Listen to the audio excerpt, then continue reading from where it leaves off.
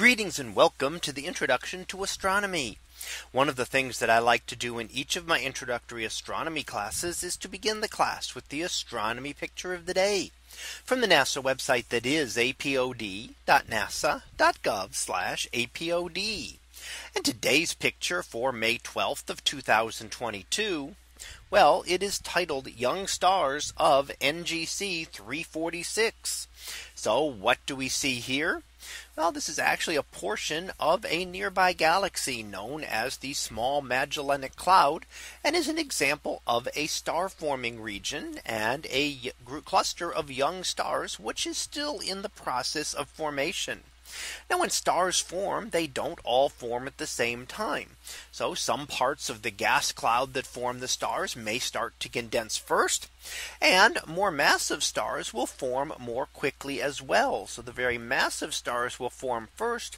And while they are forming and going through their lives, lower mass stars, such as stars like our sun or even smaller, continue their formation process. So we don't get a great clump of stars all forming at once, although relatively quickly, at least from astronomical time frames. Now we see them here still surrounded by some of the material from which they formed, and we can see evidence of gas and dust here. The gas in the pink color is the emission of a hydrogen gas. When hydrogen gas is excited, it will give off a distinct red color that we see here as pink. And we'll also see some of the dust kind of around the edges of this, where stars have already formed and where new stars are still in the process of forming.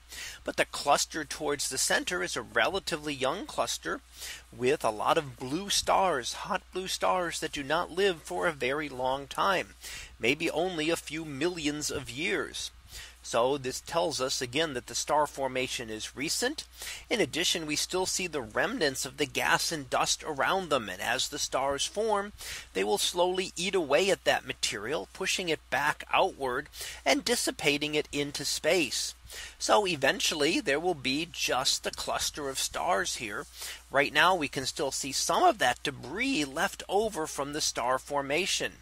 But over time, hundreds of thousands of years, that material will slowly get pushed out by the stars that have formed, and the star formation will cease as the material is no longer enough gas and dust to form new stars. And then we will just see the cluster that remains.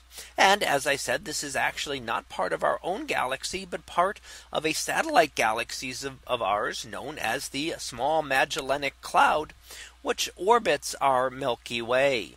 So that was our picture of the day for May 12th of 2022. It was titled Young Stars of NGC 346. We'll be back again tomorrow for the next picture. So until then, have a great day, everyone, and I will see you in class.